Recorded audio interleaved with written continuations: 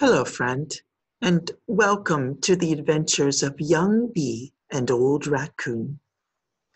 You know, here's an interesting article here and story.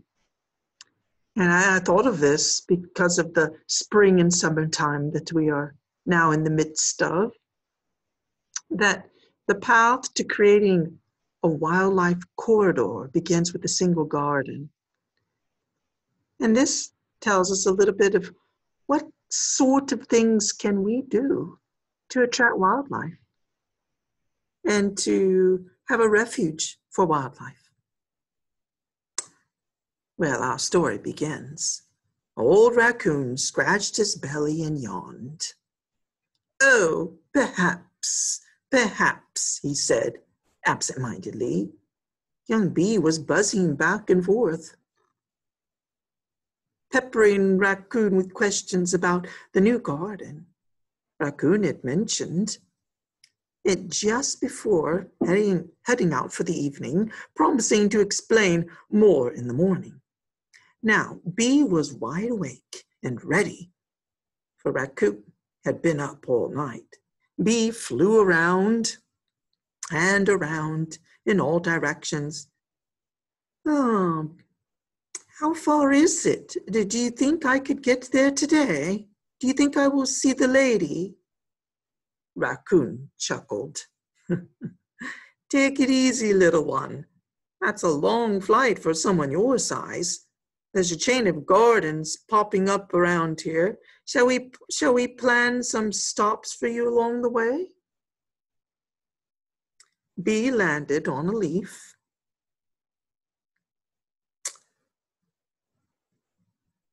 and stood there, trying to be patient. Raccoon had said the new flower garden was feeding butterflies, hummingbirds, moths, wasps, bees, birds, and bats were there too. Even wasps and bees. Everyone was gathering food for the new garden, and Bee wanted to go too. All sorts of animals attracted to the garden. Raccoon smiled at young busy Bee and settled into a story. "I saw the lady last summer.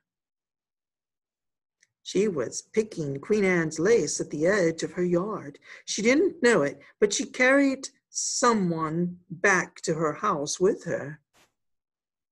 You know who eats Queen Anne's lace, don't you?" "Yes, sir," proclaimed Bee.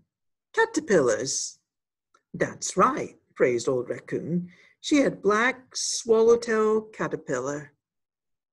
That night, I watched through the kitchen window and could see black swallowtail chomping away on Queen Anne's lace. But the lady hadn't noticed yet. Then, for some reason, late one night after the children were in bed, she crouched down and looked under the flower. She stayed there watching for a long time. The next morning, she went out and picked some more Queen Anne's lace. I knew then that she had finally seen black swallowtail. Lady brought her kids to watch every day as Caterpillar transformed. One of them drew a picture of the colorful stripes. See, just like that. And then they hung the picture on the refrigerator. Finally, one morning, they came downstairs to find a chrysalis hanging off the flower stalk, attached by a single tiny thread. They'd never seen that before. Lady gently picked up the whole vase and put it outside on the table. When Black Swallowtail Butterfly emerged, she could fly freely and be free. Bee shuddered. Oh, at least she escaped being snapped up by Wren for her lunch. Who is Wren? Remember, Wren is a bird. And butterflies, bees, caterpillars, always got to be on the lookout for those. Yes, Raccoon clapped his paws together. That's when the lady started digging up her grassy yard. By the time fall came, she had a whole new garden prepared for scattering wildflower seeds and placing shrubs. I imagine she came to see her scenes and realized that mowing a lawn isn't half as fun as walking through a meadow dotted by orange milkweed or bright red bee balm. Or maybe she decided she'd rather not run that noisy, smelly engine and preferred to watch sulfur butterfly sipping the morning glory.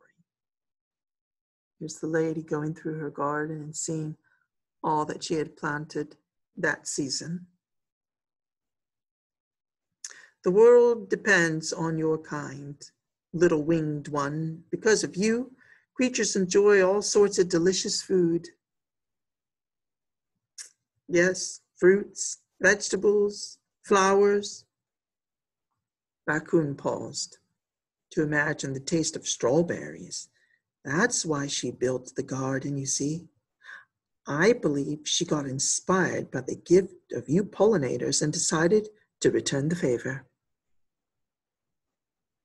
Here's all these flowers and how good it is to plant flowers because the bees and the birds and the butterflies are so attracted to them, and they help to pollinate all of the food that we eat, raccoon as well as people.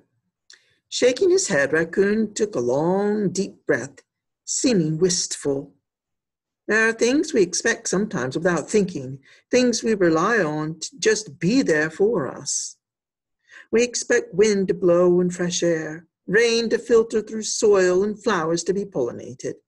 We expect little folks like you to just show up and do your jobs so we can have raspberries and blackberries. But we should be careful just expecting